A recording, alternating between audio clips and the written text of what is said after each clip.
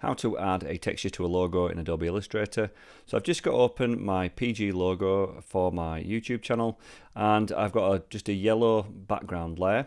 The first way to add a texture to your logo is to find the texture that you want to add to your logo. I've got a texture pack available on my website, so please go check that out, download that if you don't have a texture to add to your logo.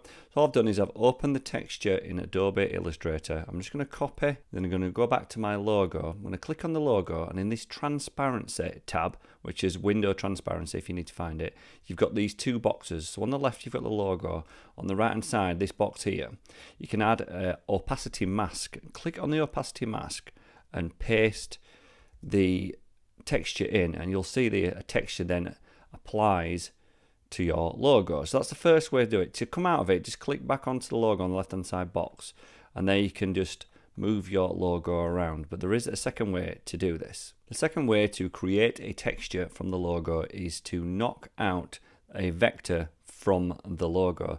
To do this, we go back into the texture, we go to image trace, press OK, because it's got quite a lot of data now within that tracing. We now need to go to object and expand. That's going to expand it and turn it into a vector rather than an image.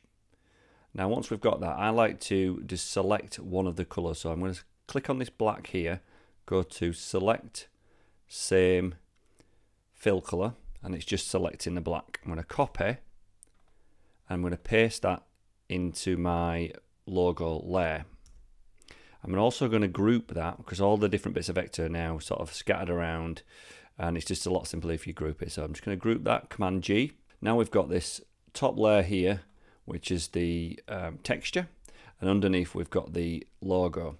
Now I've tried to apply this before, and I found that it only knocks out on this outer layer. So I'm going to make a quick duplicate of my logo. So I'm just going to copy and paste that into a new layer. To apply the texture to the logo, we're going to use the Pathfinder tool. To get that is just in Window and in Pathfinder. Once you have that, we need to select both the texture.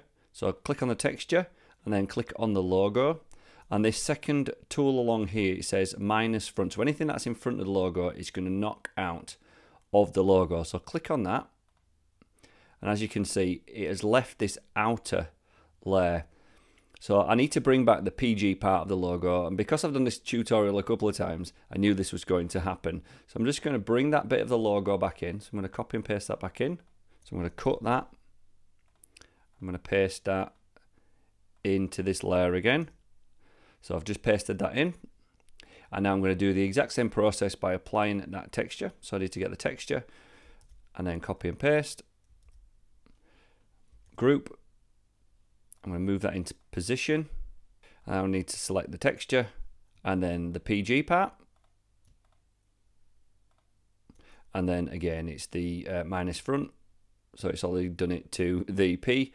So I'll repeat the process until I've got both the P and the G all with the texture applied. So there we have the logo with the texture applied to it. It's now permanent as well.